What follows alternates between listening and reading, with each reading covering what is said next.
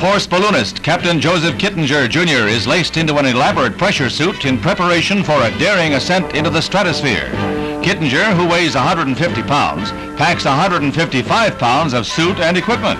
He has to be helped into the open gondola of the balloon. His goals: a new altitude record for non-powered flight and a new record for the longest jump in history.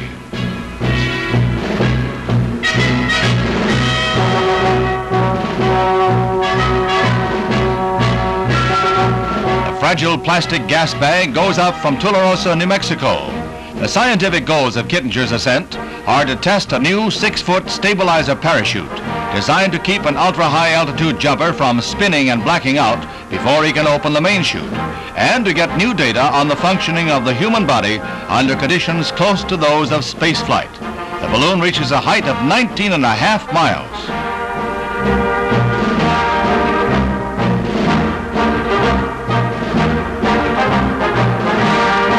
Automatic camera in the gondola films the leap, and Kittinger falls free, plummeting 16 miles before opening his chute. His maximum speed, 450 miles an hour.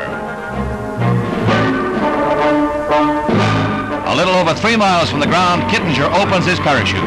A slight leak in one of his pressure gloves prevented him from operating some equipment, but the mission is a complete success. He hits the New Mexico desert with 4 new records for balloon flight, open gondola flight, free fall, and the longest parachute jump. He can't move till he's helped out of that suit.